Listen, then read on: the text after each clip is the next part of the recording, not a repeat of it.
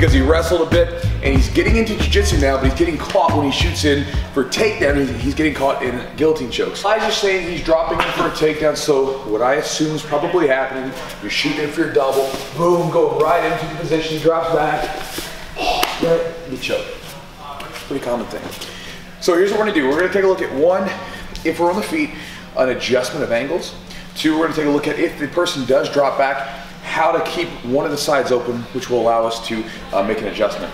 So if I shoot in, we'll start on this side here, okay? If I shoot in for my double, whether that means I'm up here high or if I'm down low and I get in here, right? So I shoot up under him and he gets here, okay?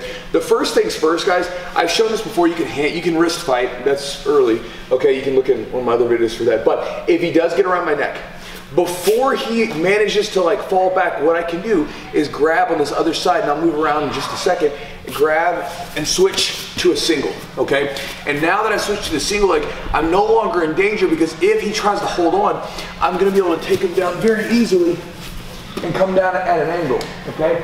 And if you understand how the guillotine works, play that for me, brother. The guillotine works in a way where, okay, if we draw a center line down Chad's body, if he has my neck, if right now, if I'm centered on him, I'm choked. If I'm on the same side, I'm choked. Choked. Now, the minute I go to a half guard and my body, come up for 1 second, begins to cut across that center line, that's when we're okay. So by switching off to the single, I can land either in a half guard or a side control and be okay right here, or if I'm in side control, I'm okay. So again, we're here in our position, guys.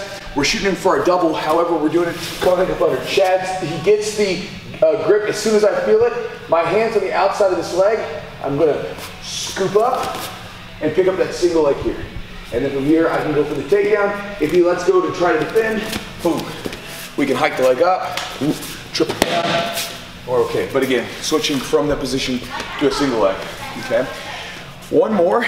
This is where this will work with a lot of different situations where you get caught in a guillotine. What I'm going to do is, as I'm in this position, because we said that we want to try to get over to the side, right? I'm going to keep this leg open. So as I shoot in, I feel him get his arm around my neck. So what I'm going to do is I'm going to take my hand and grab it. It's going to go from behind the ankle, the snaking through to the calf, and it's going to go in the front. As Chad drops back, I'm going to post my hand, top over. Even if I can't get all the way to side control, typically I can stop the guard from being locked up, okay? Now again, this stuff is going to take timing. You're going to have to drill it. But again, these are viable options to stop yourself from getting choked, okay? Let's look at it from this side again. So again, I'm shooting in. Boom, hand switches. My hand gets ready to post. And we hop to the side. And again, even if he gets me in a half, I'm okay. Okay, as long as I'm cutting across the body. I just want to get away from that other side, again referencing that center line position. Let's look at it from the other angle.